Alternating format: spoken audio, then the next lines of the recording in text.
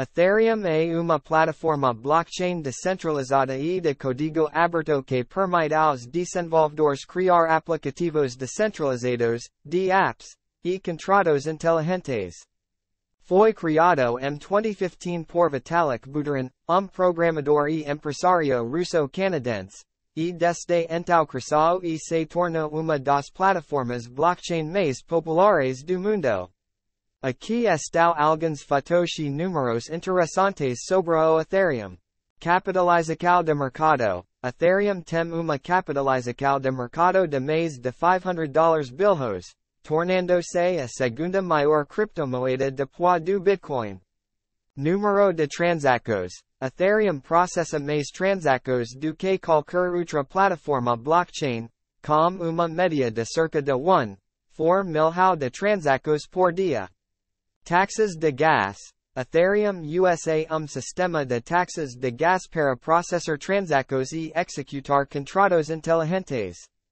Essas taxas variam dependendo da demanda da rede e podem ser altas durante períodos de congestionamento.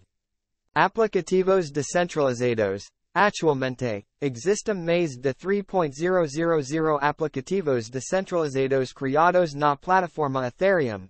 Desde jogos e mídias sociais até finanças e gerenciamento da cadeia de suprimentos. Fornecimento de Ether.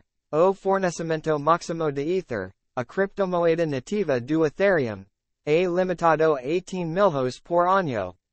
Isso foi projetado para evitar a inflação e garantir a estabilidade de longo prazo da rede Ethereum. Proof of Stake. Ethereum está em processo de transição de mecanismo de consenso Proof of Work, POW, para mecanismo Proof of Stake, POS. Isso tornará a rede mais eficiente em termos de energia e segura.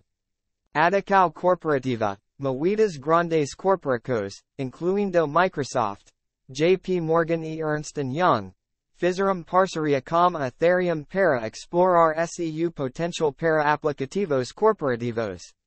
Ethereum é uma plataforma revolucionária que está transformando a maneira como pensamos sobre aplicativos descentralizados e contratos inteligentes.